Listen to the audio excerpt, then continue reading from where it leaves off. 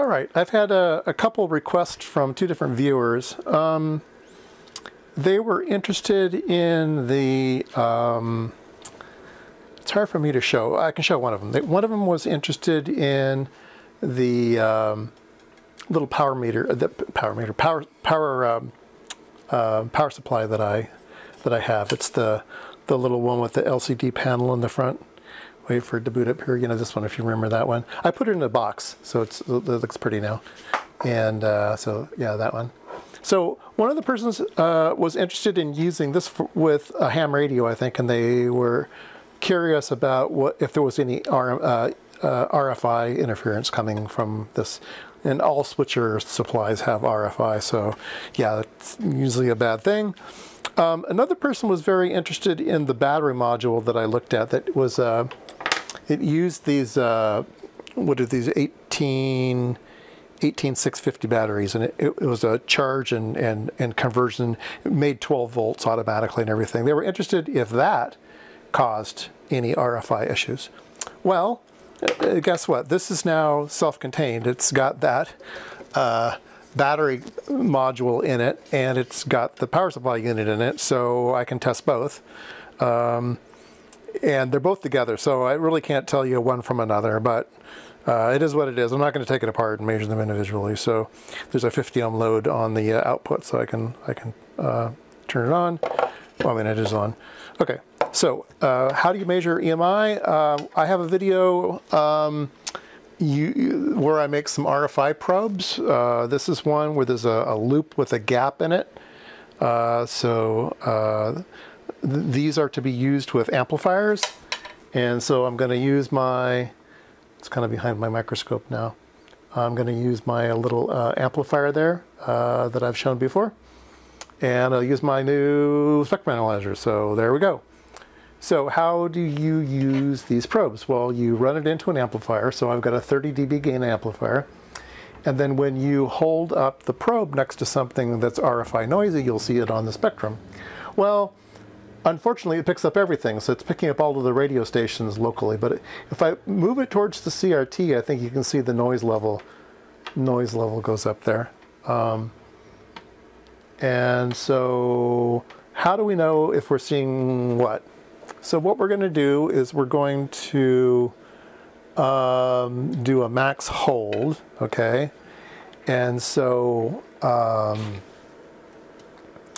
we're going to do it on we're going to do it on the B channel.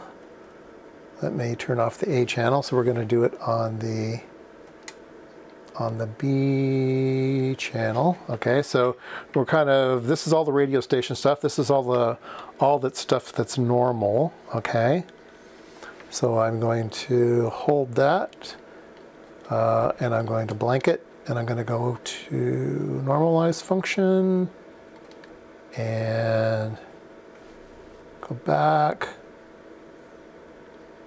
and so now that line is let me move that let me move the line down. I'll put it down here at the bottom. Okay, so that line now is all of the stuff that's normally there. So anything goes above that line, see, then we know that's RFI. So obviously CRTs will output a lot of RFI. So we're sweeping between what are we sweeping between? Frequency. We want to do start frequency of 0 and a stop frequency of, let's say, 500. No, let's see, let's do 500 megahertz. That's fine. 500 megahertz. Okay. So you can see that, oh, we're getting a whole bunch of stuff here. Okay. But for the most part, there's some RFI sneaking out the sides here, but you use the probe to look at things. So let's see if we can look at an iPhone. So how do I get this all on the screen? Let's see here. So there's the iPhone. So if I try to sniff the iPhone, you can see that it's got some stuff coming out of it. Yeah, there's a whole bunch right over there. That's over by the volume knob.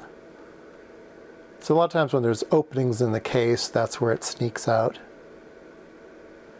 And so, yeah, so your iPhone is outputting all kinds of stuff. And so let's sniff this thing. I'll try to get it in the picture. Let's see, all right, I think that's pretty good. So you can see this thing is awfully noisy. Here's the front of the instrument. Obviously, you know, the metal case keeps things out, but the front is very, very noisy, all the way up to around 400 megahertz. So look at that, all kinds of nasty stuff. Let's turn it on. It's not even operating. So here is 5 volts at 0.1 amps. It didn't really change. So the display's not going to change, but the back's probably going to display. So let me sniff around on the back. Here, I'll turn it around so you can see. Can you see that? Yeah, you can see that. All right. So I'm going to sniff around here on this resistor. Look at that. Wacky, wacky. Where are those humps? One of the humps is around 135 megahertz. And the other hump is around 220 megahertz. Great. Anyway, so you can see, yeah, switchers are noisy. If we go between, let's say we want to do low frequency stuff, we'll go frequency start at 3 megahertz and stop at 30 megahertz. So 3 to 30, my cal's bit off, but you can kind of see that it's actually pretty, ooh, the front's bad, but the back's not bad. So I would say that the actual, you can see some there. You'll have to kind of imagine where the cal is. Well, let's go ahead and do a cal. It's easy to do. Cal, trace B, hold B, do the cal, view B, blank B. Oh, I gotta turn normalize off first. Normalize off. Something's not right. Something's not right. Normalize is off. Oh, we're on A. We'll be on B. Oh, okay. And we'll do a max hold. We'll do a view. Blanket. Go over here. Turn on normalize. We'll go back. We'll go to A. Okay, there we go. So we're normalized now. So everything under the line is normal. If we go above the line, that's bad. So yeah, so the front of the instrument is very noisy. And the actual power supply itself isn't too bad. If we get right on it. So, you know, the problem with evaluating power supplies is it's direct coupled to your radio, right? So I've got my probe right next to that load resistor.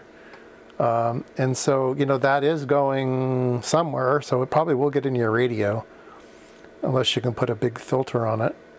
I've seen some switching supplies used with radios with big filters, but I always like analog. I want linear analog supplies from my radios. So anyway, I thought you'd be interested in doing RFI probing, seeing what's available. We can probe the spectrum analyzer at 3 to 30. It looks pretty clean. Oh, what was that? Something over there. Oh, something right in there.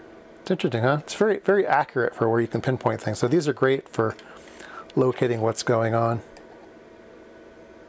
Anyway, I know that's not going to answer all your questions. Would I use this on a radio? Probably not, unless I had a really, really big filter for it.